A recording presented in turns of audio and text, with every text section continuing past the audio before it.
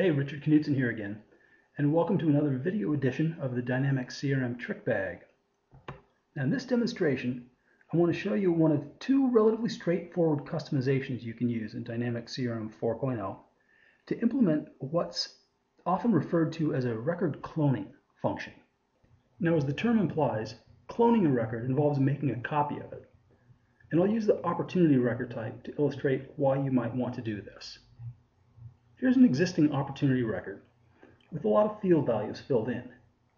Now notice the topic refers to a milestone 1, implying there are other milestones. Well, suppose for this project, I need to invoice for each milestone, and then I've got twice monthly milestones for each of the next 3 months. Each of these milestones might be treated as a sales opportunity, and each one will contain almost all the same field values as all the others. But not exactly. So it's going to be a lot easier if I have some way of copying these records and changing only the field values I need to change, rather than creating each one from scratch. That's really why you might want to clone records in the first place. So that's the why. I'll now talk about the how. The approach I'll take here exploits an important new and somewhat geeky sounding feature of Dynamics CRM 4, so-called self-referential entity relationships.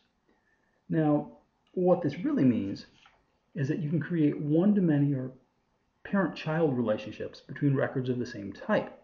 So the first step will be to add a new one-to-many relationship between opportunity records.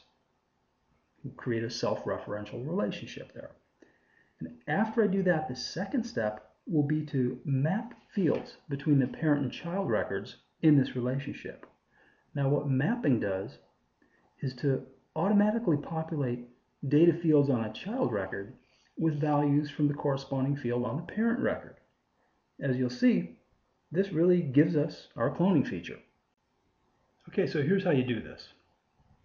I'll click on Settings, Customization, Customize Entities, and I'll find the Opportunity Entity and customize it. And once I've got the Opportunity Entities customization form open, I'll click on One-to-Many Relationships. And remember, I said we need to add a new one-to-many relationship from opportunity to opportunity. This is the new self-referential relationship feature in Dynamics CRM 4.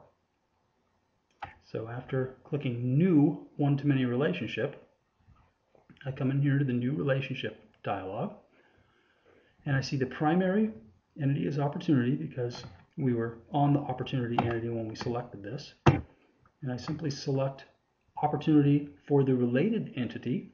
I'll give it a better name. Parent-child opportunity is one that I like. Now, this relationship attribute, if you want a little bit of intuition for this, think of this as the lookup. This is the display name of the lookup field that will appear on the child record. You don't have to have that lookup, as you'll see, on the form, in this case the opportunity form, but if you do, then it should probably say parent opportunity. And notice the name, this is the schema name in the database actually. This is metadata stored in Dynamics CRM SQL Server database. Gets filled in automatically. So parent opportunity ID is a pretty good name for that. Everything else I can simply accept the defaults for. If I click Save, I've now created the new self-referential relationship from opportunity to opportunity. Now we'll be able to create parent-child records, and I can create my mappings right from here. And remember, the mappings is what will let us fill in the fields on those child records that we create from the context of the parent record. Now, I'm in the mappings area, and I simply click New. And one way to create mappings is to go through painstakingly and identify which of these fields from the parent record I want to map, that is, pre-populate with the corresponding value of the field from the parent record. You can do this one by one if I want to, but there's an alternative approach that actually works better in this scenario here, which is to select the More Actions menu and choose this Generate Mappings choice. Normally I don't do this, but in this case it works out pretty well. If we use this choice, Dynamics CRM will map, in this case, every field from opportunity to opportunity because every field matches. This is probably about the only place that I want to do this, but in this self-referential case, it actually works pretty well. So I'll go ahead, rather than map the fields individually myself, I'll have Dynamics CRM generate the attribute mappings. It'll map every field. Then I can simply save and close. And I'll go ahead and save and close from the opportunity customization form. And once those customizations are published, we're ready to see how this works. So here we are back looking at opportunities again.